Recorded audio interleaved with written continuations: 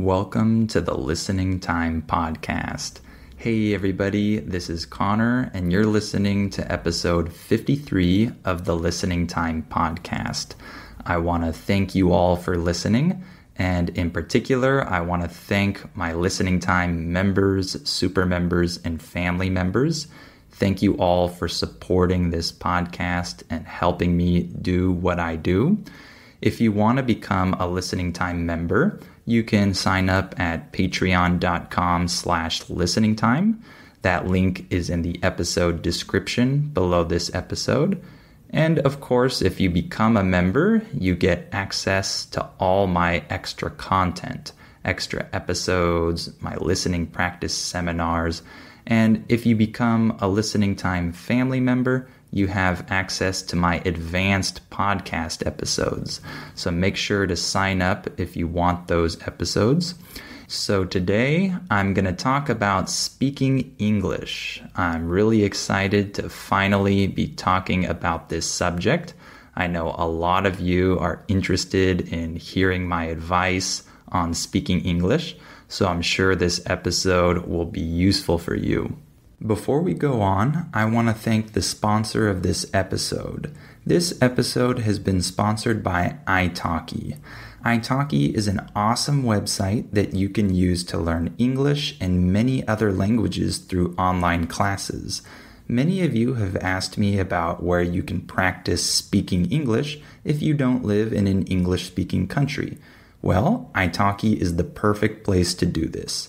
On italki, you can take one-on-one online classes in 150 different languages. There are many different teachers on italki who are available at different times and who charge different prices. So you can choose teachers based on your availability and your budget. italki makes it easy, fun, and affordable to take English classes online. Classes can be personalized to fit your needs, and students of all levels can use italki to learn. And on italki, you pay per lesson, so there's no subscription or commitment. And if you're not ready to pay for classes yet, you can still use the italki community for free, meaning you can still connect with English learners and native speakers from all over the world. I've been a teacher and a student on italki for more than 5 years, and it's been a fantastic tool for me to connect with English learners and teach students from all over the world, and it's also helped me improve my skills in multiple languages. So if you want to practice your English and improve your speaking skills, then italki is the perfect tool for you. italki offers coupons and awards from time to time, and remember that signing up is free. So click on the link below this episode in the episode description to sign up for free today. So before we get into today's episode, remember that you have the transcript available for this episode in the episode description, so you can click on that if you need it. Also, remember to share this podcast with anyone else who might find it useful. All right, let's get started. Are your ears ready? You know what time it is. It's listening time. Okay, so I'm going to give you 3 useful tips on speaking English. My first tip is to start speaking English when you feel ready. Don't start before you're ready. This is really important, okay? Let me explain this. So when you speak English, you want to feel comfortable in the environment. You want to feel at ease. In English, when we say at ease, this just means comfortable, relaxed, not stressed. So you want to feel at ease when you start speaking a foreign language. You don't want to feel really stressed and anxious and scared. You don't want to feel like that. You want to feel comfortable and you want it to be a fun experience. So I think that this makes sense to all of you, but there's another element to this, and that is that research shows us that language learners learn more when they're actually in a comfortable environment and they're not really stressed and anxious we actually learn more of the foreign language that we're studying. We acquire more of that language when the conditions are very comfortable for us. Okay, so this is actually very important for your language learning. If you feel tense and stressed and nervous all the time when you're speaking, you're actually not going to benefit that much from that practice. You want to benefit the most from your practice, so it's important to feel comfortable and at ease when you're speaking. So this means that you don't want to try speaking too much too early, okay? If you're just a beginner and you're just starting out with English and you have trouble understanding this podcast, you might not want to focus too much on speaking at this point. It's better for you to really improve your understanding of the language and become comfortable with the language. So this is a really important point. You want to be able to understand the other speaker who's talking to you. So, of course, if you have a teacher, they're probably going to speak a little bit slowly and clearly, and this will help you. So that's a great environment where you can actually understand most of what the other person is saying. But if your listening level is still very low, then you definitely want to improve that first before you focus on speaking. So you want to have enough understanding and you want to have enough words. So once you reach the level where you can start to understand more and you start to become more comfortable with the language, then it's a good idea to start thinking about speaking and practicing that skill. So if you can understand me pretty well on this podcast and it's pretty easy for you, then you'll definitely want to start thinking about speaking if you haven't done that yet. So you should be able to start having conversations with native speakers and teachers, and that should be pretty rewarding for you. The word rewarding in English just means that it's satisfying, it makes you feel good. This is rewarding. If you have a lower level, but you really want to start having more contact with native speakers and you really want this experience of interacting with native English speakers, then my advice for you would be to find a teacher who is a native English speaker, but who also speaks your language as well, who also speaks your native language. And so if you have a teacher like this, you can start to have interactions with that person and they can speak to you slowly in English, and you can actually respond to them in your native language. You won't be forced to speak English before you're ready because that person can understand your language. And so you can speak in your language and they can respond in English. And you can get more listening practice that way because they'll be speaking to you in English. But you'll also be getting that interaction with a native speaker, and it will feel rewarding and it will help you improve and get more used to the language.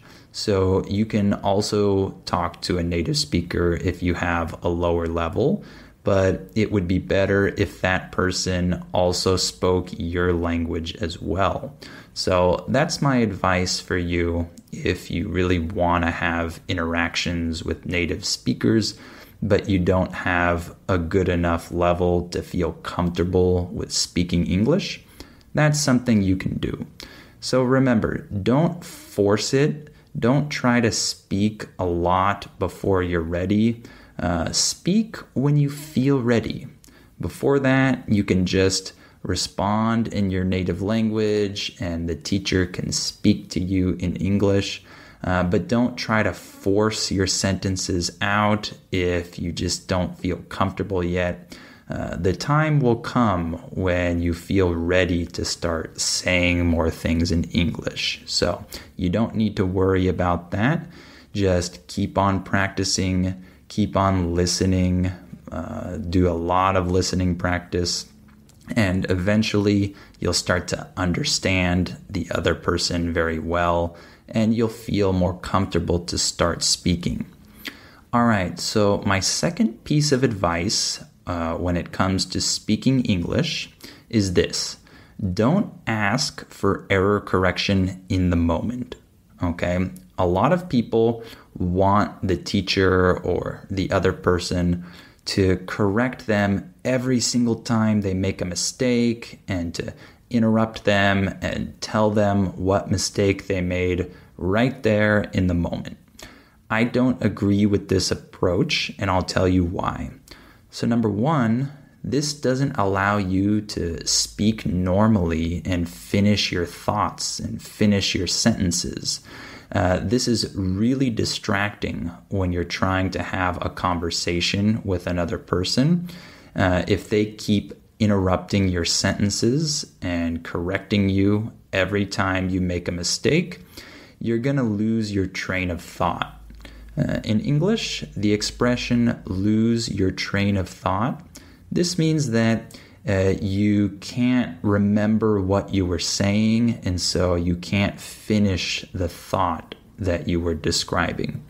So if the other person tries to correct you and interrupt you constantly as you're speaking, you're going to lose your train of thought, and it's not going to be fun. It's actually going to be pretty stressful for most people because you're going to be anticipating getting corrected.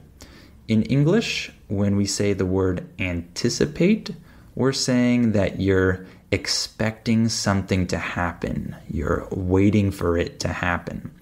So if you're anticipating being corrected, you're not going to feel comfortable while you're speaking. It's going to be a stressful experience, and you're not going to speak the way you normally would. You're going to try to change the way that you speak and think harder about every word that you say. And it's not a very pleasant experience when you do this. So that's the first reason why I don't think that it's good for you to ask for error correction in the moment. And another reason why this isn't good is because teachers can't correct all your mistakes. It's impossible. And most English learners underestimate how many mistakes they make when they're speaking English.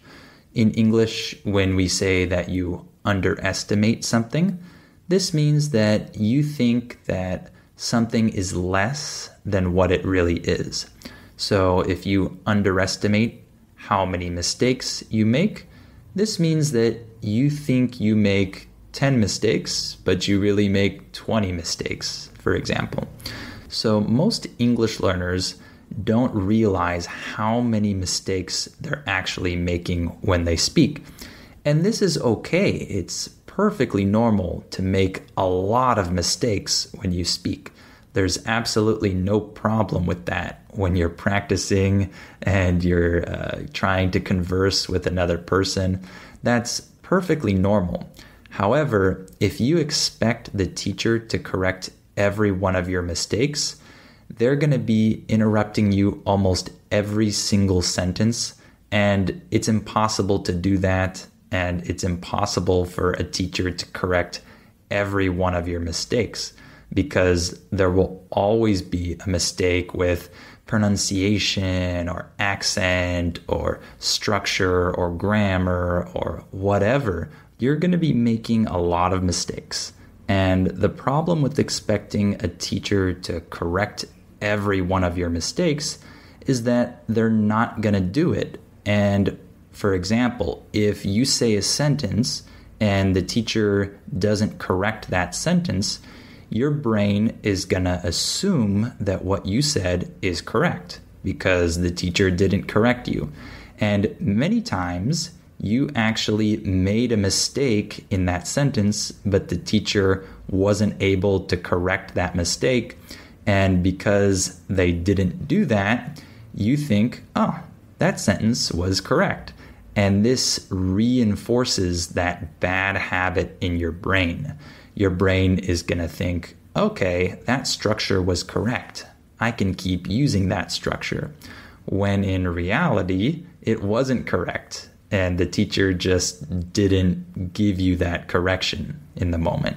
So this can actually lead to some bad habits if you're not careful.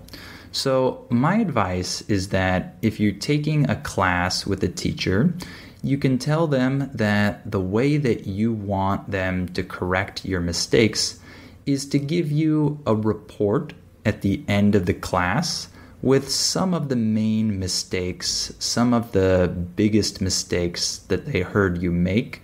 And they can give you this report with those mistakes and then also the corrections to those mistakes. And then maybe you can spend the last 5 minutes of your class going over your errors and seeing the corrections. And in this way, you have a dedicated time period at the end of the class where you're just focusing on your mistakes. You're just focusing on those grammar mistakes or the pronunciation mistakes that you made, and you're not worried about anything else. The conversation is over, and you're just looking at those errors. In my experience, I've found that this is more effective than giving error correction in the moment. So as a teacher, this is how I give error correction. I always give a report at the end of the conversation, and we take a look at some of the grammar mistakes, vocabulary mistakes, and pronunciation mistakes that the student made.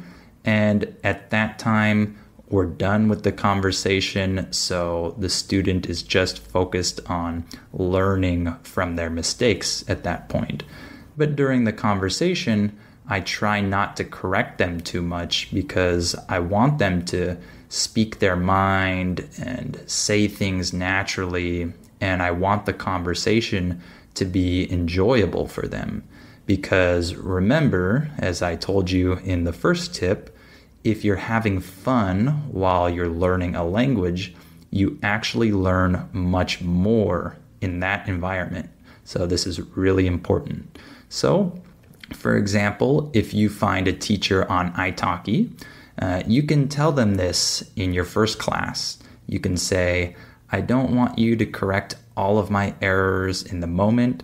I would appreciate it if you could just write down some of my errors that you hear, and we can go over those errors at the end of the class. In English, when we use the phrase go over in this context, it just means review. So if you go over your errors, it means that you review your errors. So you can tell your teacher in the first class that you want them to go over your errors in the last part of the class. So, of course, they're not going to be able to write down all of your mistakes, but they can probably write down some of the biggest mistakes that they heard or some of the mistakes that you made more than once, and then go over those handful of mistakes at the end. In English, when we say a handful of something, it just means some of that thing. Not a lot or a ton of it, but some. So a handful of mistakes means some mistakes. Okay? I have had students that have asked me to give them error correction in the moment every time they make a mistake. And I always warn them and tell them that they're not going to like it and it's not going to be a fun class. In English, when we say that we warn someone about something, it means that you tell them that something bad or negative might happen. So I warn them that they're not going to like this technique, this method of error correction. But sometimes they insist and want me to do this. And what happens is by the end of the class, the conversation has become really unenjoyable for both of us. And I remember one student that I had who wanted me to correct every mistake he made. And I tried to do this. And by the end of the conversation, he looked exhausted and he looked really irritated. And he told me, "This was horrible." He said, "I can't believe how many times you corrected me." And I told him, "I told you, I warned you about this. This is not a good method of doing error correction." And this student never took another class with me again. He was so disappointed with that class because he wanted error correction in the moment.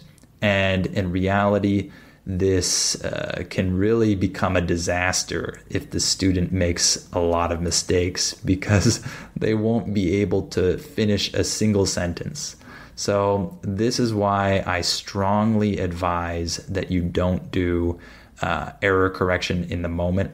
However, I think it is good for the teacher to correct really big mistakes in the moment. And I also do this. If there's a really big mistake, or there's a really natural way to correct a certain mistake in the moment, I always do this. However, for the vast majority of the mistakes that students make, I don't correct them in the moment. I try not to interrupt them a lot while they're speaking so that they can actually say what they want to say and enjoy the conversation. So the last piece of advice that I have for you is that grammar doesn't lead to fluency. And I know that some people might not agree with me on this, and some English teachers might not agree with me on this, but I'm saying this from my own experience. I'll say it again. Knowing grammar rules doesn't make you fluent, okay? So let me explain this. A lot of people have the misconception that when they learn a foreign language, they need to learn all the rules of that language, and then they'll be able to speak that language. It's a pretty logical assumption because that's how we would approach math, for example, or physics. We learn all the rules and the formulas, and then we can solve problems like that. However, it doesn't work the same way with language. Language is not math, okay? It works a lot differently in our brains. So when you speak your native language, whatever language you speak, you don't think of the rules when you're speaking, right? You don't have to think of the structure of the sentence before you say a sentence. You just say things that you know are correct because you've heard them thousands of times and you've said them thousands of times. You don't need to think about the structure. You just speak. This is fluency. In my opinion, being fluent means that you can speak the language without stopping again and again, and you can have a normal conversation at normal speed. Being fluent doesn't mean that you speak a language perfectly. You can still make a lot of mistakes and still be fluent. Fluent simply means that you are speaking fluidly. That means that you're not stopping. You're just speaking at normal speed in a normal way. So grammar doesn't lead to fluency because if you know a lot about English grammar and you know a lot of different rules and you try to apply these rules in your conversation, imagine how slow you're going to speak. You're going to speak really slowly. It's going to take you forever to say what you want to say because you're going to think of the structure of the sentence and the grammar and then try to put the words together in the right order.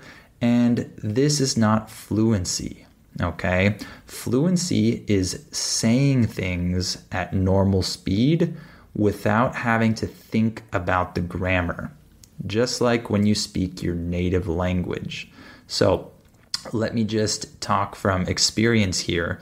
My students who have the highest level of English fluency, my students who are the most fluent in English, usually know the least amount of grammar. I know that sounds pretty crazy, but it's true. In my experience, the students that I've had who have a very high level of fluency usually know very little grammar. They maybe know the basics, but that's it. And on the other hand, I've had students that know a lot of grammar, students that have taken many classes and read grammar books and know all the terminology and a lot of rules, and they are not even close to being fluent, right? It's actually much harder to talk to these people than it is to talk to people who don't know any grammar, but who can speak fluidly. So the students that know a lot of grammar and who try to apply this grammar in all their sentences, they usually speak really slowly and they have to pause again and again and again. In English, the word pause just means stop. So these students have to pause over and over again because they're thinking of what they want to say. So this is not fluency. You can't think of the rules in the moment. We just don't have enough time to do that. You simply don't have enough time when you're speaking with someone to think of the grammar rules. Okay, so how do we become fluent? What is fluency? Well, like I said, when you're fluent, you're just saying words and sentences that you know are correct. If I say to you, hi, how are you? And you respond, I'm good, how are you? You didn't have to think of the grammar of that sentence. You just said it because you've heard that millions of times and you're just repeating what you've heard. You know it's correct. And you say it fluidly because you don't have to think of the grammar. This is the goal that we're trying to achieve when we're trying to become fluent. We want to be able to say sentences without having to think about the grammar of everything that we're saying, okay? So, of course, this is not easy. It's not going to be an easy journey to becoming fluent and just knowing that what you're saying is correct because you've heard it many times. Of course, this takes a long time. This takes many, many hours of practice, specifically listening and reading and eventually speaking.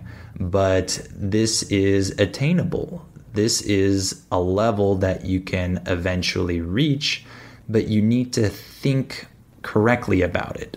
Don't think that your knowledge of grammar will make you fluent. This is simply not the case, all right? So I think that learning grammar at the beginning of your language learning journey is a good thing, and it's really helpful because it helps you get a feel for the language and see how it works. But later on, when you reach a higher level, like an intermediate level, for example, grammar should not be the main focus. You should focus on doing a lot of listening practice, a lot of reading, and then a lot of speaking. This is how you should go about this. You should focus more on this than you should on grammar, okay? Later on, grammar can become a helpful tool for you because it can help you become more confident that what you're saying is correct. Like if you know the rule, then you can analyze your own sentence and you can see why it's correct or incorrect. So it can be a helpful tool, but it's not the key to fluency, okay? All right, why don't we stop there for today? I hope these tips were helpful for you, and I hope you'll be able to apply them to your own speaking practice. So remember that you can sign up at italki. The link is in the episode description below this episode. So if you want to find a teacher who can help you, or if you just want to join the italki community and start talking to other English learners and native speakers, then make sure to click on that link and sign up today and start to use this tool. It will really help you. So remember that that link is in the description underneath this episode. And of course, remember to become a Listening Time member or super member or family member if you want extra content, if you want my personalized training, and if you want advanced episodes, then make sure you become a family member. That link is also in the description below. So thank you all for listening to this episode, and I hope you'll come back for episode 54 of the Listening Time podcast.